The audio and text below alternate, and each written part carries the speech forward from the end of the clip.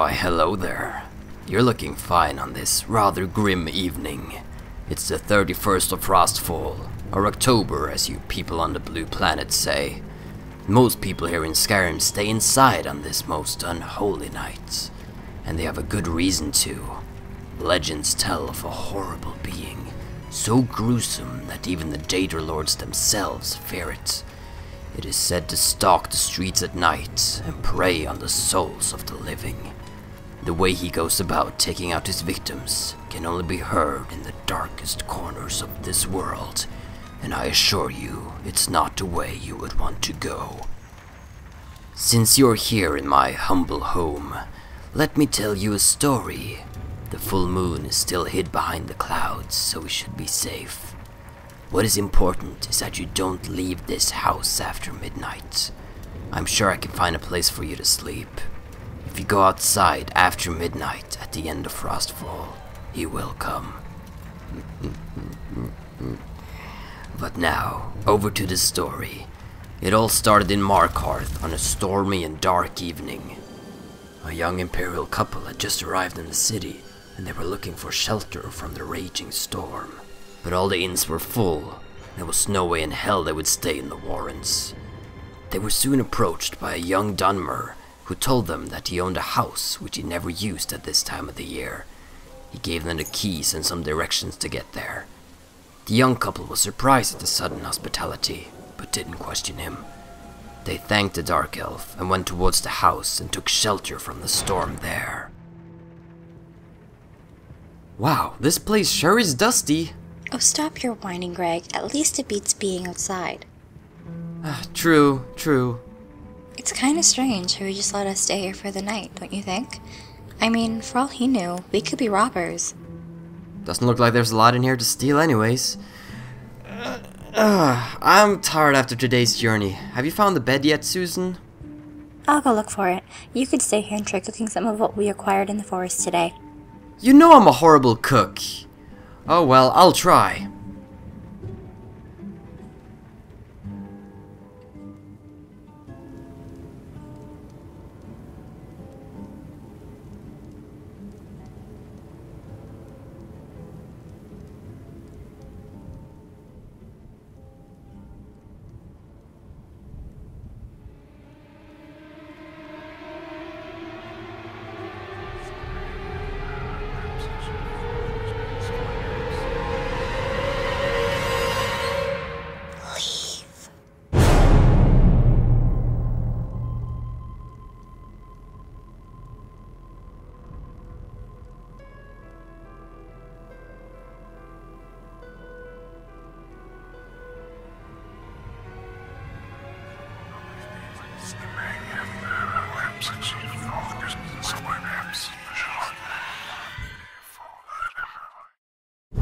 I found a bed downstairs.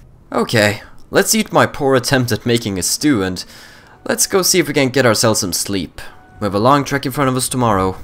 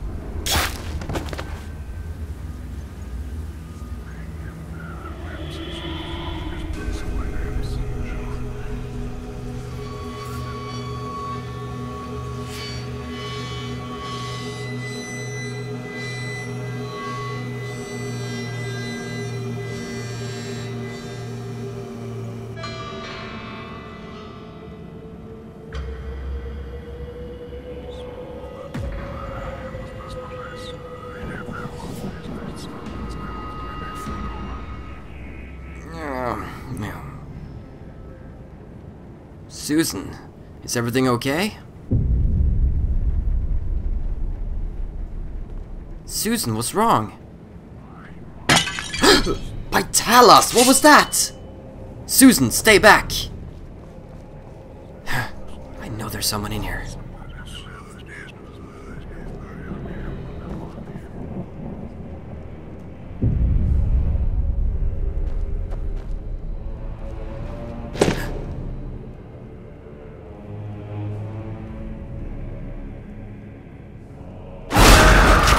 Ah!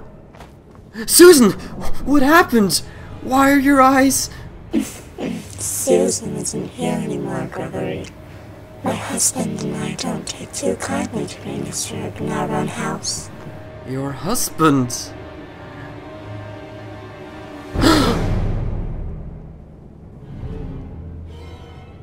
Where did she...